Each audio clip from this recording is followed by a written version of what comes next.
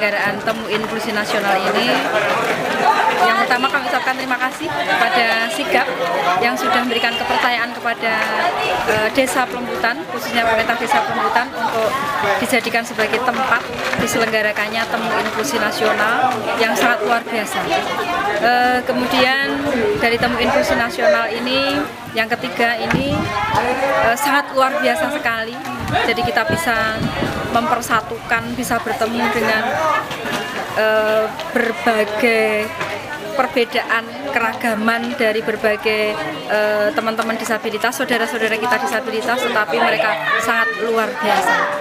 Mudah-mudahan ini menjadi inspirasi, menjadi semangat bagi kami semua, khususnya di desa Pelembutan, untuk bisa menuju desa inklusi yang lebih baik lagi. Budi, ya.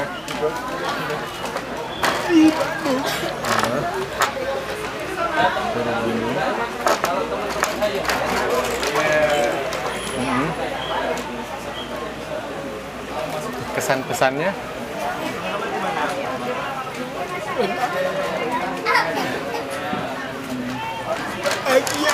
Bahagia. Oke, ya.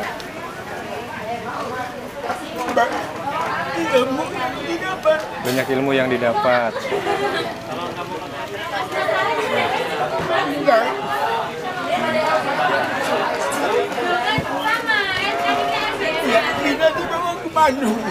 Oh iya. Kesan-kesan saya terhadap Temu Inklusi Nasional ketiga ini sungguh luar biasa.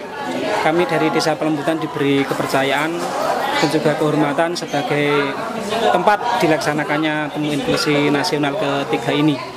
Kemudian dari Temu Inklusi Nasional ini kami banyak belajar, masyarakat kami juga banyak belajar bagaimana berinteraksi dengan rekan-rekan dari berbagai kalangan di seluruh wilayah Indonesia ini, dan ini tentu saja menjadi suatu pengalaman berharga yang mungkin untuk mendapatkan pengalaman ini kembali tidak mudah.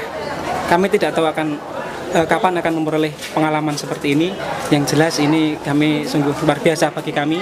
Kemudian kami juga mohon maaf apabila dalam pelaksanaan ini kami selaku pemerintah desa mewakili masyarakat yang ada di Desa Pelembutan dan juga seluruh relawan, jajaran relawan, kemudian juga ada beberapa lembaga desa, keluarga kami, masyarakat kami, bila dalam menerima kehadiran dari Bapak Ibu peserta Temu Inklusi Nasional ketiga ini banyak hal yang kurang berkenan. Itu memang keterbatasan kami saja, bukan bermaksud hal yang lain-lain, tapi ini di luar dari kemampuan kami berikan yang terbaik. Ya inilah Desa Pelembutan yang bisa kami sajikan dalam Temu Inklusi Nasional ketiga ini.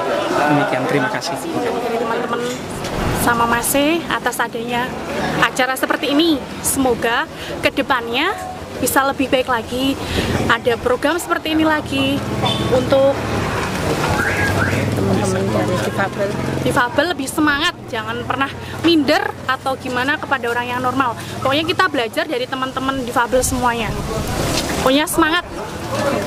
Ibunya harapannya sama. Untuk teman-teman Difabel jangan patah semangat. Kita tetap sama. Oke, terima kasih. Pesan ya untuk semua teman-teman inklusi ya. Terima kasih mau datang ke daerah saya. Terima kasih ada pengalaman, ada peristiwa, ada tambahan ilmu. Semoga rekan-rekan inklusif semua dapat menjalankan tugas seperti kebanyakan kita-kita yang wajar begini, punya prioritas, semangat, dan tetap maju, jangan menyerah. Pesan dan pesan untuk acara ini saya sangat senang sekali karena warga yang atau masyarakat yang mempunyai anak yang difabel bisa mendapatkan dukungan, support, wadah dari pemerintah.